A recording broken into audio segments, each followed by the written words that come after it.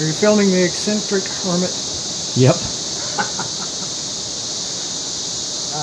I think I qualify for the title. This is Dave, and he just might be a madman. He lives alone in a hotel on a lonely beach. Spends his days feeding little monkeys.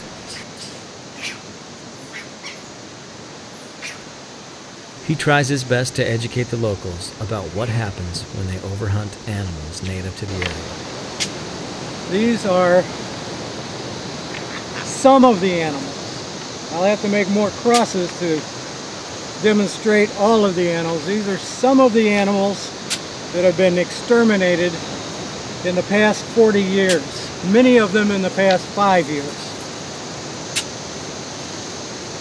And we're trying to make people aware of how quickly they're destroying their world.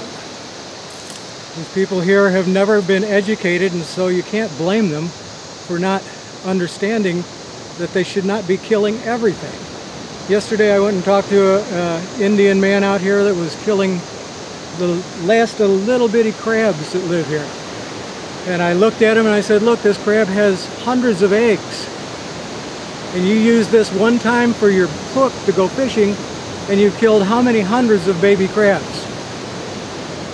But they're not interested in that. Nobody's ever tried to explain to them before, so they're not going to listen to one stupid, crazy gringo living out here in the middle of nowhere on a beach. When I first came here, they thought I was eccentric and probably a little bit crazy because I wanted to try to save the last of the turtles and the monkeys. So is Dave crazy? You bet he is. And let us all take a moment to say thank God for the crazy ones. People like Dave, who was crazy enough to build a hotel in the middle of nowhere and dedicate his life to saving this planet.